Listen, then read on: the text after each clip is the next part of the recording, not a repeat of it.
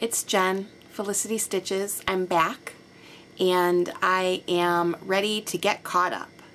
And so what I'd like to do is a series of videos where we can get caught back up and reacquainted and hopefully not take up too much of your time. One of the things that I discovered on my 5-month hiatus is that I was so pressed for time and I was so stressed out and I was so anxious that I couldn't allow myself really long breaks of Flosstube and things like that, because I would end up watching for 2 hours somebody's episode and it would be really hard to go back to what I needed to do, or life just in general. So I always found time to watch Yvonne, Night Owl Stitcher, and I could always find time to get in 15-20 minutes with Priscilla and Chelsea because it was short and it was quick to the point, and I loved that. And I am a lover of long Flosstube videos like many of you, but I really thought maybe I needed to find a more balanced approach. So I'm going to shoot for around 30 to 40 minutes max for my videos, and hopefully that will be long enough for those of you who like really long videos and short enough for those of you who prefer short videos for both of you to watch. So I just want to get caught up with life stuff. First of all, I'm done with school. I finished at the end of November, right before Thanksgiving, and then we had our pinning ceremony in December, and I had been studying for boards, well, you know, for a whole year basically, but I was also in clinicals at that time, so it was really difficult to dedicate solely just to studying for boards. So as soon as clinicals were over at the end of November, I started studying for boards, and I was able to take my boards at the end of December and pass on the first try, which was fantastic, and I was thrilled, and I'm thrilled to be done. We had a graduation ceremony for the students in my cohort. It was lovely. It was fancy. I shared some pictures on Instagram if you want to check that out, at Felicity Stitches. And I've just been trying to learn what the new normal is, which I'm not exactly sure yet. And I'm still actually shocked, but I'm still dealing with some anxiety, and I'm not exercising heavily, so that's not it. And so I just need to sort of regroup and figure out what's happening with me. And I don't know if it's just aftershocks, if you will, sort of just trying to get used to it. Now all of a sudden everything is stopped, so I'm withdrawing from all of that stress and anxiety and that sort of thing. So I'm just trying to find calm. I've been doing a lot of cleaning, a lot of purging, a lot of organizing, and quite a bit of stitching, so that's been wonderful, and a lot of planning. So this video is going to be sharing with you my FFOs and my other finishes, and then my whips, and then that'll just be it. And then I'll share with you gifts and haul and plans and some things about me in other videos after this one, and I'd like to sort of do them fairly quickly one after another so that we can get all caught up, if that sounds good to you. My daughter started kindergarten this fall, which was wonderful. She's growing so fast and learning so much. I'm in awe of her and how quickly she catches on to things and how easy some things are for her. She's learning Mandarin, she's learning Spanish, she's learning, you know, numbers and counting and telling time and all the great things that you learn, and she's making good friends, and her kindergarten teacher's wonderful. It's just been a really good experience. I'm really looking forward to 2018. My husband is also planning a career change. He's going to be going away to school for just a short while. It's very intensive, the program that he's going to, and then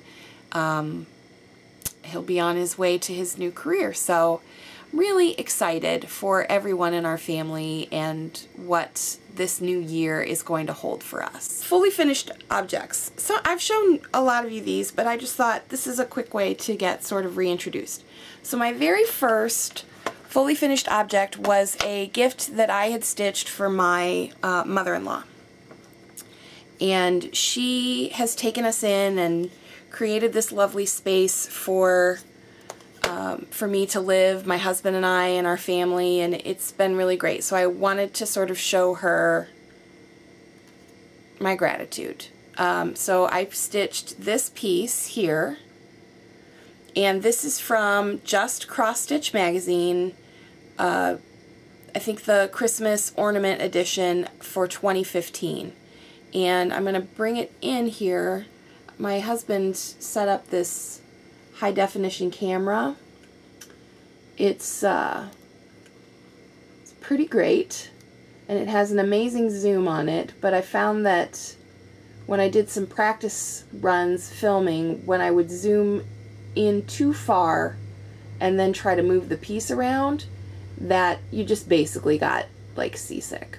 So this was the very first time I had ever stitched on linen, and I am going to zoom in a little bit just so you can get an idea of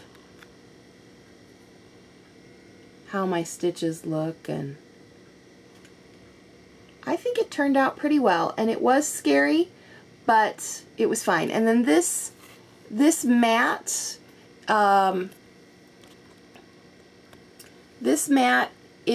came with the frame, and I had to cut it a little bit, but it has linen fabric on it, and I didn't like the color. It was more brown than this sort of, or not brown, but it was like a cream colored, and I didn't think it went well with the white flowers. So I painted it a sort of a bronze metallic, and I think it turned out really well. So that was my very first attempt. You can see like the cuts are all wonky on it, and it's actually sitting in there kind of funny, but it was the very first time I'd ever tried anything like that, and I kind of love how imperfect it is. So that was the very first finish that I had ever done, and I gave that to my mother-in-law for Christmas. And then I had intended to give this to my husband for Christmas or his birthday. Boop, sorry. Or his birthday, but I didn't finish it in time. I actually finished it after the New Year. His birthday is the day after Christmas. This is a freebie ink circles pattern. I believe it's a Celtic knot, but I believe it's from the month of September. So if you go to her website and you look for, if you want to find this one, search for something that has September in the word.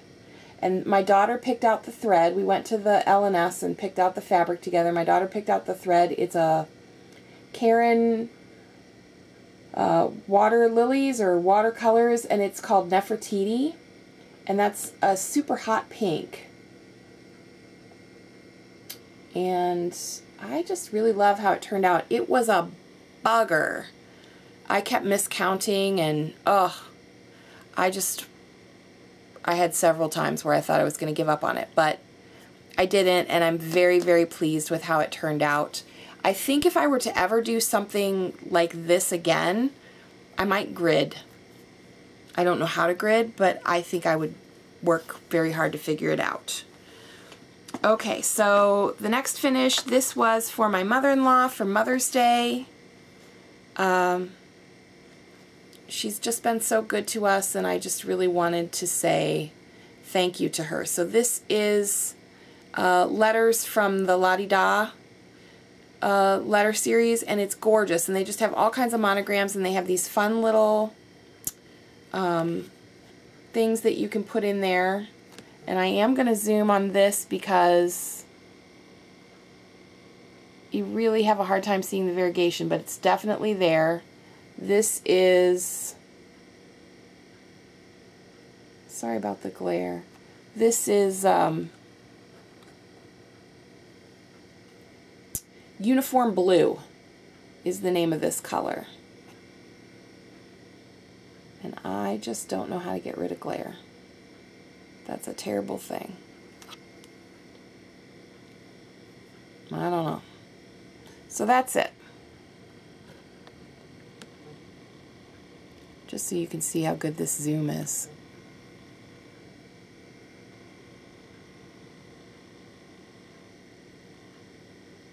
So pretty, right?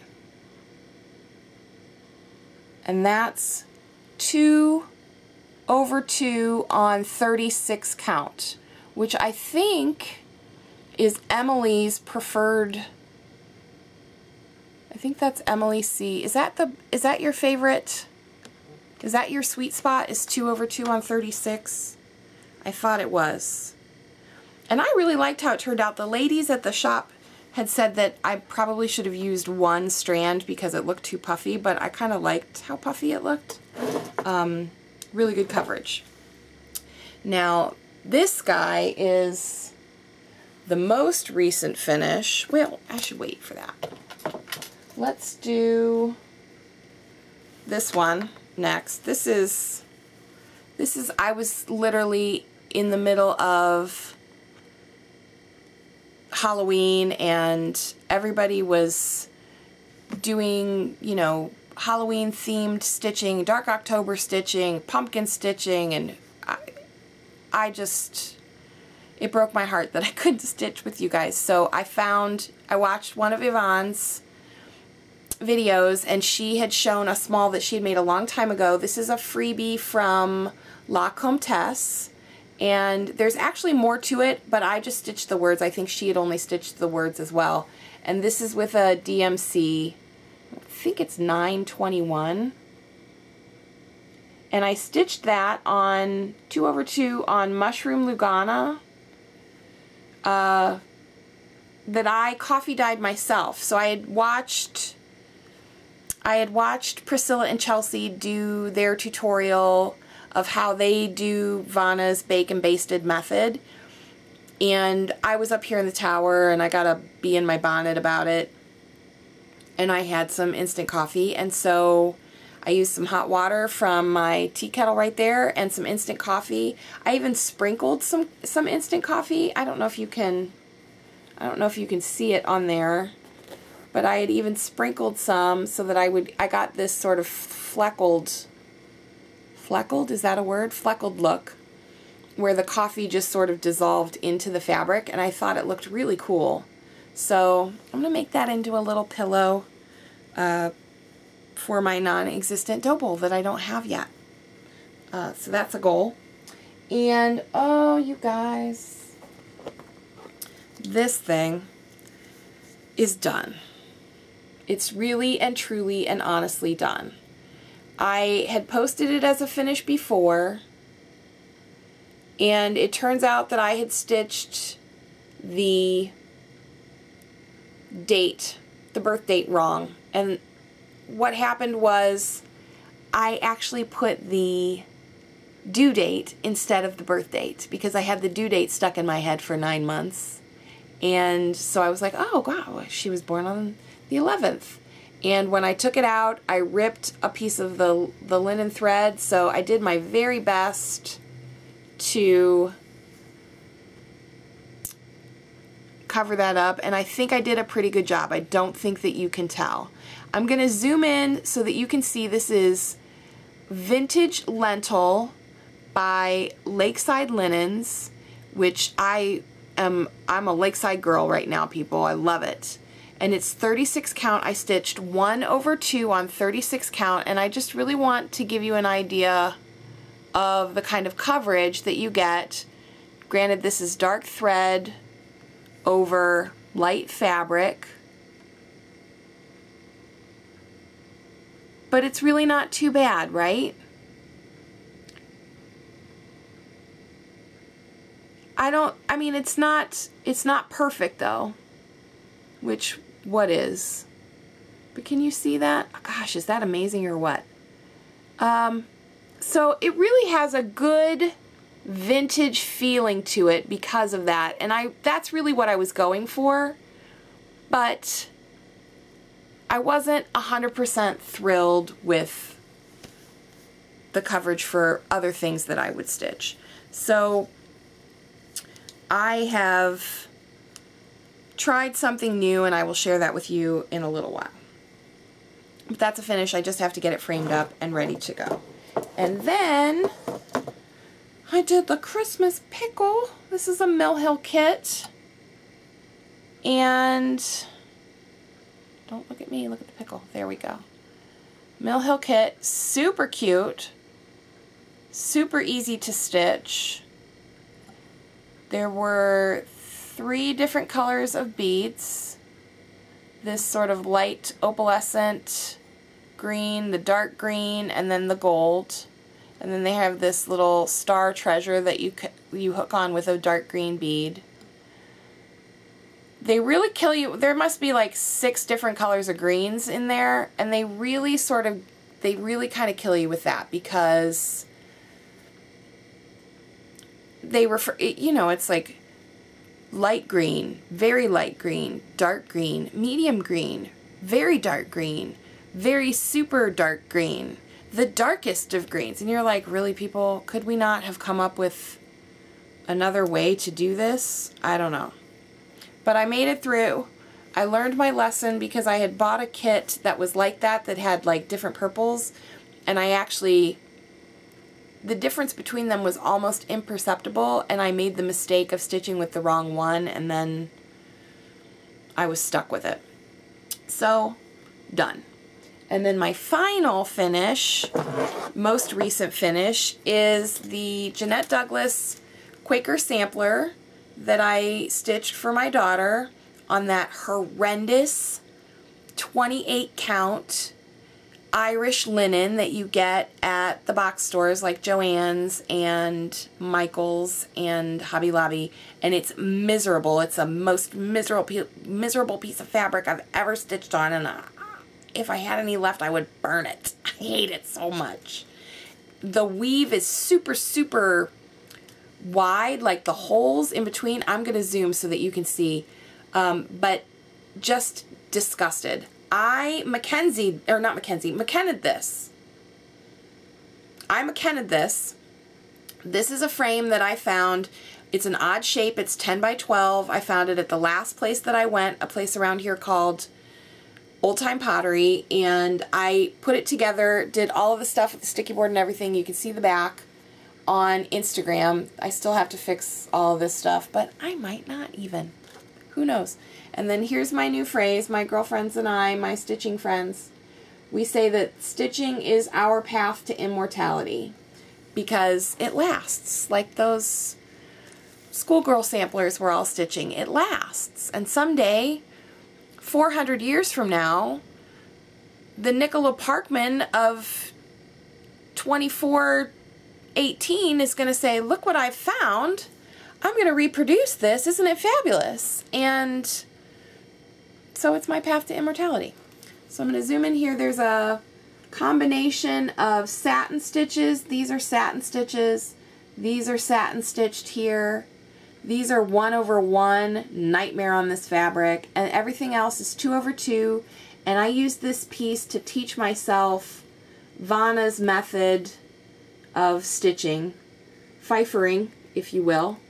So I'm just going to zoom in a little bit so that you can see, let's see, have you see sort of what the alphabet and the, there, that's good.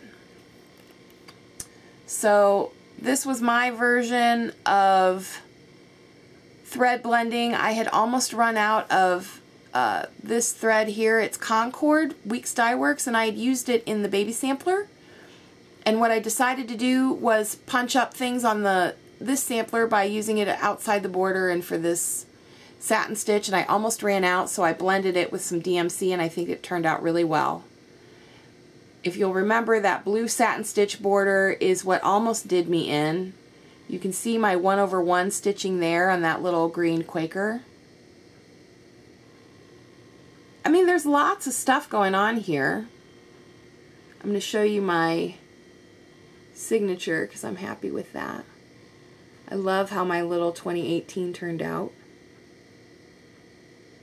And I think the 2/2 was not too bad, but you can see Vanna's method gives you beautifully laying stitches every time. Zooming out here. so that's it. That's the finished piece.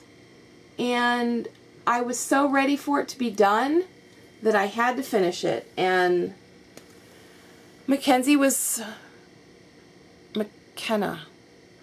jeez Louise. McKenna was on call for me, so I was able to get the sticky board. It was very easy to reposition. I had to reposition it like 3 times, but it worked out just fine, and that's it. My daughter has it hanging up in her room. She loves it. Okay. Where are we at here? Time-wise, okay. So that's all my finishes. Now we're going to go through whips. And the first whip, I'm going to show you, there's nothing changed on it. It's my drawn thread piece that I am doing with my girl Mackenzie. That's what I'm having problems with, is because I'm thinking about Mackenzie right now, and I was trying to talk about McKenna. My girl Mackenzie and I are doing this piece, and it's not done, but it will be. And I just think it's beautiful. I love that white work. I chose a raw linen to work on it, and it's because I really wanted that white work to stand out. And I think that it does. And I have something behind it, so that might be why you can't see through my little eyelets.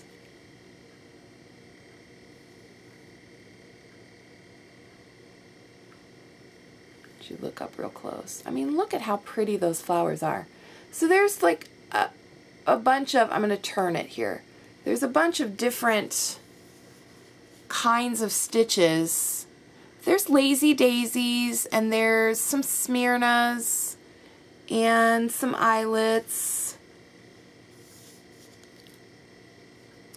And I just love it. I think it's lovely. And if I'm telling the truth, I must have had like 8 or 9 different drawn thread garden type patterns in my wish list on 1-2-3 Stitch. But I've gotten to the point right now where there's so many things that I want to stitch that I'm almost having anxiety about the fact that I might not be able to stitch everything, and I want to start everything right now. I think it's because I was watching everybody for, what, 3 years now? 2015 is when I came back to cross stitching. I started when I was like 8, and I had stitched on and off until I was in my mid-late 20s, and then I sort of got away from it, and then, you know, 20 years later, I find it again, and it's amazing, and it's incredible, and I'm in school, so I'm constrained by a budget of time and a financial budget, and so I just can't stitch all the things, and I can't buy all the things, and I've been watching all of you, and that's sort of a fix, but not quite enough of a fix for me. So I've been watching all of your videos trying to get caught up, and everybody's talking about how they're going to be really good this year and they're going to stitch from stash. And I am here to tell you that I'm going to be the naughtiest stitcher you have ever met this year. I am not stitching from stash. I mean, I'm going to stitch some things from stash, but I'm going to buy all the things, and I'm going to start all the things, and I'm going to stitch all the things, and it's going to be just a joyous frenzy of thread and fabric and patterns, and I just can't wait. So those of you who are restraining yourselves, you can come to me and I will be your proxy. You can live vicariously through me as I have lived vicariously through you for the last 3 years. This is my hardanger piece. And it's beautiful. And it went along pretty quickly. And now we're at the point to cut, and I just can't bring myself to do it. So Deborah Fassler, AZ Needleworker, gave me the wonderful advice to stitch these cluster block squares on some other hard hanger and practice my cutting. And if I did that, then I would surely get to the point where I felt comfortable with cutting and could do it without any problems. It's a really pretty piece. And this is using DMC Pearl Cottons. I would like to get better at using variegateds or anticipating how to use them. I don't know if you can see right here. I have like a whoopsie daisy. There's just like this blue right in the middle of it, and it's not ideal, but I'm not changing it because I don't know if I could fix it, and I don't want to ruin it because that blanket stitch was not easy for me. I don't know if you remember me talking about it, but it was not easy. So what else do I have? I have my chatelaine, my micro mini, and I have done a little bit more on it. What I've really, this one is on a gray fabric that I hand dyed myself, just a Monaco, 28 count Monaco, and that center piece is 1/1, and can you see outlined right around the black is this gold, antique gold petite treasure braid, and I really feel like it makes it sparkle so much. I don't know if it's showing up there or not, but so all I've done, all I've done is this circle around and then these squares here.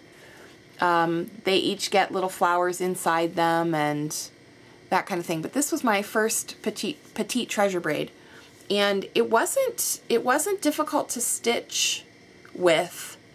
It's just one strand, and it was okay. I don't have any complaints about the petite treasure braid. I've never stitched with petite treasure braid or Kreinik. I want to say Kreinik. I don't know. Kreinik. I don't know. Kreinik. So yeah, there's that one. And I'm enjoying it, but I feel like because it's a chatelaine that I have to be, you know, mentally on to stitch that one. And then here is, oh, hang on, put this back.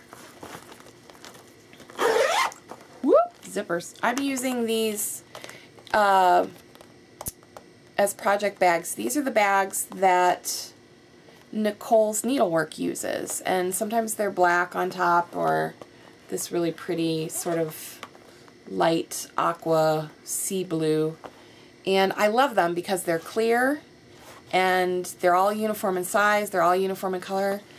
I just won a project bag from my sweetheart Michelle, who farm girl who lives in Minnesota, and I'm so excited because I've never won anything stitching related before, and it's a beautiful bag, and I'm super psyched to try it out because I'm afraid I'm going to fall in love and then I might have to make a bunch of those, and I don't know that I have time to do that because I have to stitch all of these other things. Okay, so right now I'm using these. I have like 10 or 12 ready for the projects that I've kitted up that I'm going to start, and again, that's another video.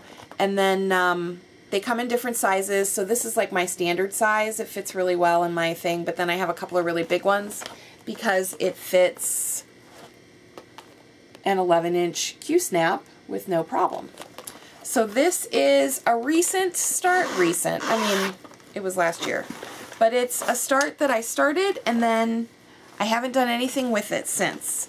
And that is because I was in the middle of school and I was just desperate to start something new. I was desperate to do something different and have something new to love.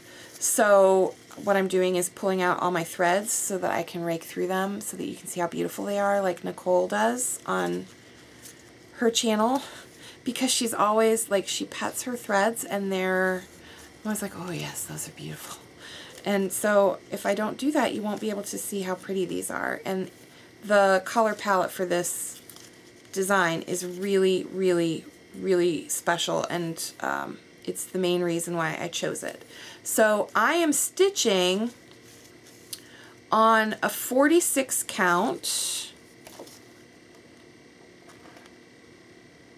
Lakeside Linen Light Exemplar. Yes, you heard that correctly. I said 46 count because if 36 count, 1/36 is good, then 1/40 is probably good, but let's try 1/46 because this sucker is huge and I didn't want it to be that big. So this was my perfect opportunity to try something a little bit smaller. So this is a newer design from Rosewood Manor, and it is called Parchment Tapestry. I'm still pulling my threads out, you guys. Parchment Tapestry, and I thought it was gorgeous. It was one of those, like, Smith Sampler, when I looked at it, when I saw that Nicole was doing it, I mean, I knew right away. It literally jumped out of the television set and spoke to me and said, you know, you have to stitch me. You know, I was designed for you, with you in mind. So you have to stitch me. So here's the, I'll get up nice and close for you. Here's the sampler. I'm sorry, but that's gorgeous. And look at that super cute alphabet on the bottom. And I know what you're going to say. You're going to say, but Jen, you went into that whole little diatribe about how you don't need to stitch alphabets and one alphabet is enough and how many alphabets can one person stitch.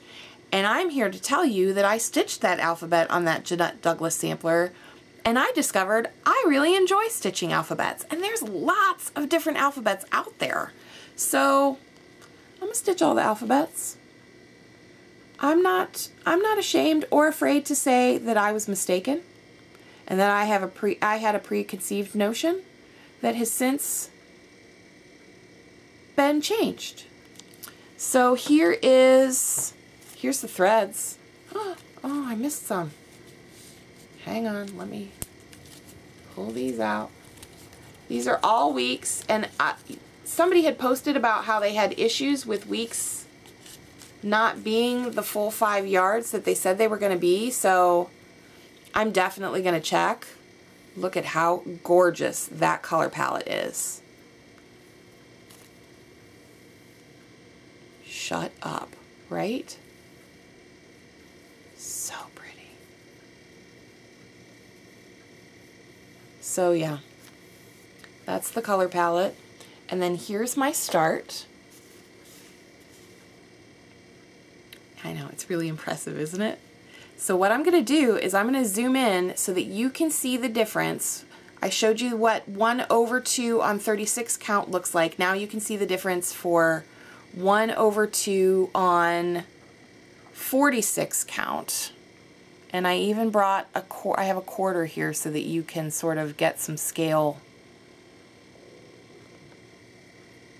So here's my quarter.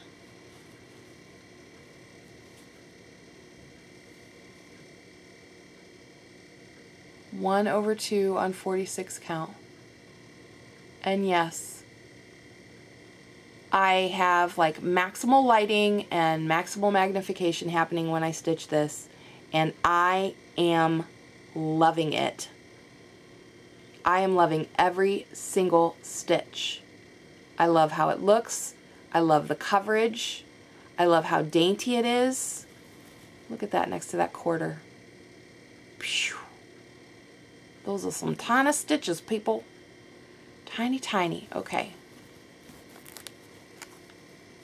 I'm going to zoom out now.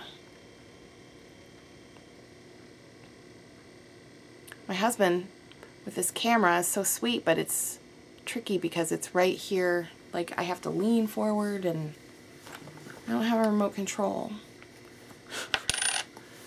First world problems. So, yes. So that is something I'm going to be working on a lot in the near future. And again, here's my threads. Pretty, pretty. Look at how pretty those are.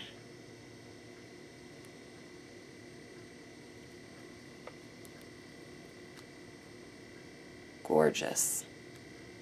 Gorgeous, gorgeous, gorgeous. Oh, love it. Okay. Last whip. Last whip. Oh, I'm doing good on time. Yay for me. Okay, so as you know, I am working on, everybody else is finished with it. I'm working on the Summer Schoolhouse series.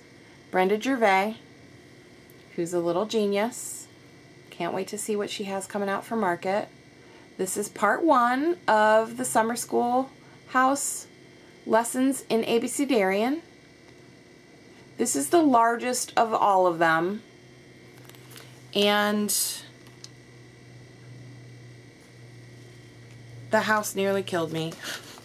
It's a little wonky. It's a lean-to. It's a shanty. It's a 2-floor shanty. So here is my progress. And I'm getting there, people. I'm getting there. I'm very happy with it so far. At the bottom there you see the start of some bird bodies. I've got to do the leaves on that tall climbing vine. I still have to put the letters in, and then there's another vine at the bottom. And that's it. But I really wanted to, because I had zoomed in on this before, I wanted to zoom in because this is 1/1 on 28 count. And I had zoomed in on this with this camera, and this is what told me, oh yes, you should make your videos with this camera. Look at that. Not too bad stitching wise, huh? I love that giant strawberry.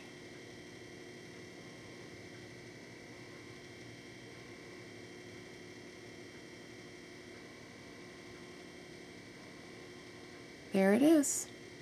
1/1. Sorry, I'm a little shaky. So that is all my whips. 1, 2, 3, 4 whips. You know, what's interesting about this piece is that it's 1/1, so it's not easy, but I feel like I'm always going to have a 1/1 piece going because I love it.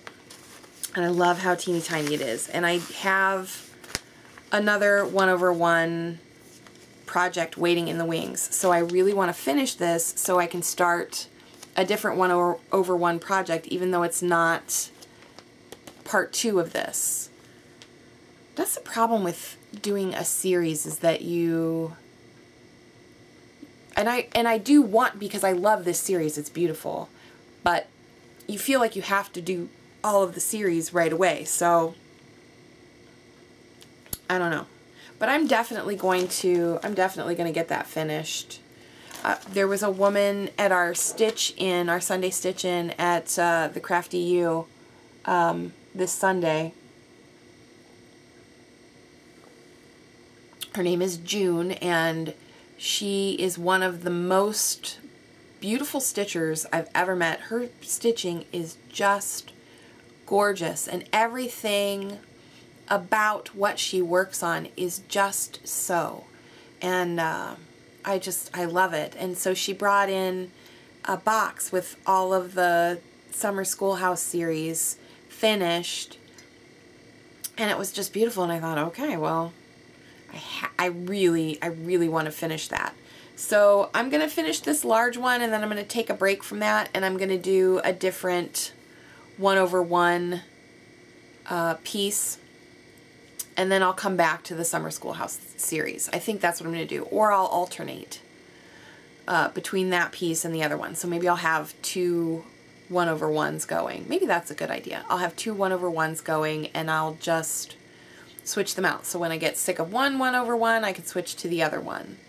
I'm not really one for a scheduled rotation of things, because I don't know what's going to strike my fancy and when it's going to strike my fancy. So what I find is I start something and I really enjoy it, I stitch on it until I start to get sick of it.